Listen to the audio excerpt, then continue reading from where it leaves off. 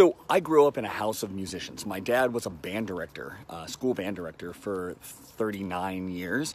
And so we grew up, I started playing instruments when I was in 4th grade. Started with the trombone, and then realized that the trombone never got to really play any what I thought then was cool stuff. Now I know better, Nick Bias. And so I switched to saxophone in 5th grade, and I played sax all the way through junior high and high school and college. And in college, I was a music major, so I studied music and all the intricacies of music and how to play music and teach music and all of that. And one of the things that when we listen to music, one of the things that most people are really drawn to is the sound, the notes or the words that people are singing. And we like a melody, we enjoy the way a groove happens, and we can really get into it or we can dance to it. But as I got older and as I learned more about music, I learned that it wasn't just the sound that made music, it was also the silence. In music, there are music notes, and each note is worth a different value of time. There are also things called rests. Rests in music are measured silence, and they're intentional. They're put there on purpose. The person who wrote the song didn't just write a continuous stream of notes, they also put in rests, because rest is part of the music. If you listen to, let's say, jazz music, a junior high jazz band, when somebody plays a solo, there's lots of just kind of guessing what notes to play. When you get into high school, the notes are pretty solid, but it's because the notes start to feel solid that it becomes a constant stream of notes. And so a high school jazz band solo many times sounds like, and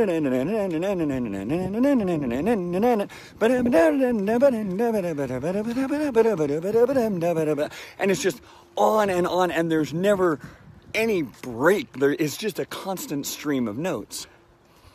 You listen to a professional jazz solo, and it's amazing how they take the notes and combine them with the rests, and it sounds so much better. And even for the listener, there's just this relief when the notes stop and the rests begin. Rests are measured silence. In music, it's forced silence. And I was thinking about that in our life, how, especially around here, especially in my life, man, if I don't have any measured silence, if I don't have any forced silence, a lot of times I just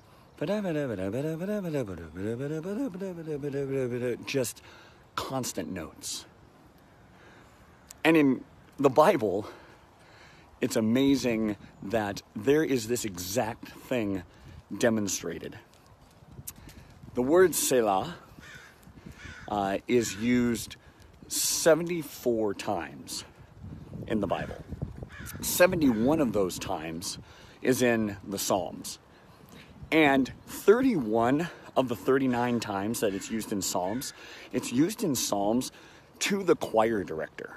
Now, I tell you that because there is not a direct translation for the word Selah. We're not exactly sure what it precisely means, but the fact that it's used so musically indicates that it likely had something to do with pausing, resting, reflecting on something that had just been said or played, something sung.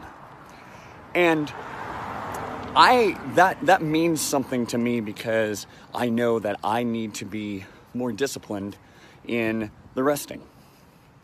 I want to do all the notes, and even though the notes are good, like they may be good notes, it might be ministry, it might be with my family, it could be whatever, but the resting is part of the music.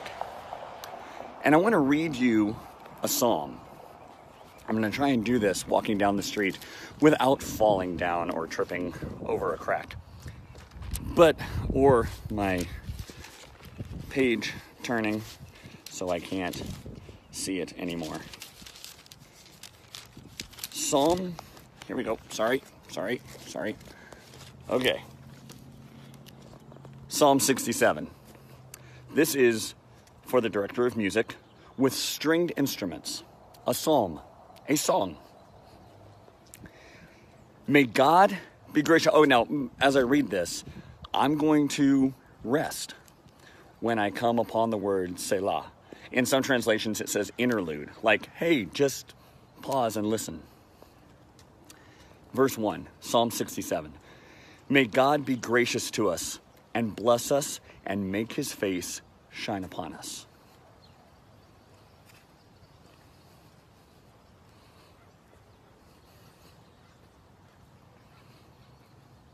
That your ways may be known on earth, your salvation among all nations. May the people praise you, O God. May all the peoples praise you. May the nations be glad and sing for joy, for you rule the peoples justly and guide the nations of the earth.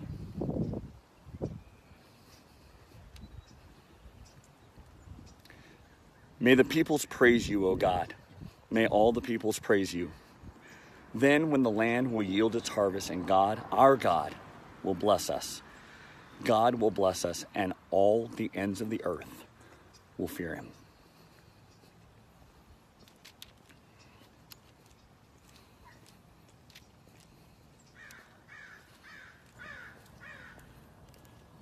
When I do that, when I read through and I try and intentionally pause, I find myself going, okay, have I paused long enough? Maybe as you're watching this video and I'm reading it, you're going like, okay, Jeff, I've thought about it enough. I'm totally with you. I get it. And I guess maybe that's my point. Can I challenge you, as I am challenged, to make pausing, make the rests part of the music?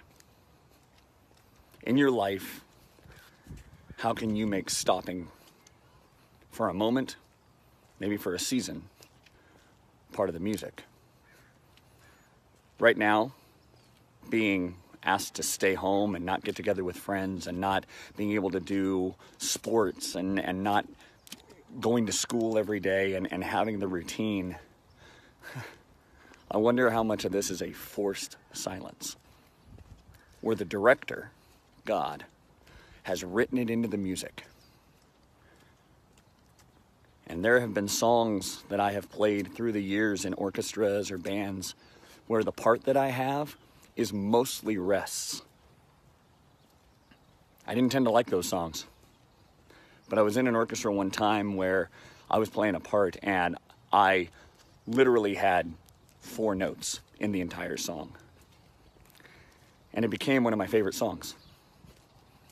Because while I was resting, I was getting to experience the rest of the music. What does God want you to experience in the song that he's writing? How does he call you to rest and say, hey, slow down. I know you want to stay busy. I know you're bored. I'm calling you to rest, and you're about to experience some glorious music. So God, come and do that in us because we don't want to rest. Write the rest into our music, that it would bring us life and walk with us every day in Jesus' name.